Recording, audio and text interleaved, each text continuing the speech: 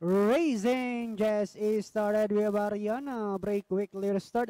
Rushing up that on the inside double shot. And on the outside Sayaw Kikai. Then followed now by number 4 Southern Man while Pride of Lubao was left behind.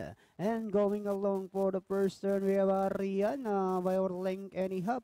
Moving up now to take second is Southern Man. That on the inside is double shot, and on the outside is Sayaw Kikai. Next in line is Static, then followed now by Victorious Passion, while sa Lugnon now racing in less half mile distance they traveled. We have Ariana, Sayaw Kikai moving up for the outside. In the middle portion is Southern Man. It's now Southern Man. Sayaw Kikai is on the outside. Ariana shuffle back into the down in for this double shot. Moving up for the outside is Static. Next in line is Victorious Passion, while sa Lugnon is still racing in less.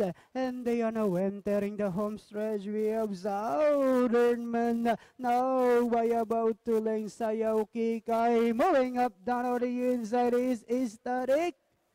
With about 150 meters more to run, we have Southern Man now racing away by about 4 lengths over Static in second. And finally, it's Southern Man, Static, Sayaw Kikai, double shot, Ariana.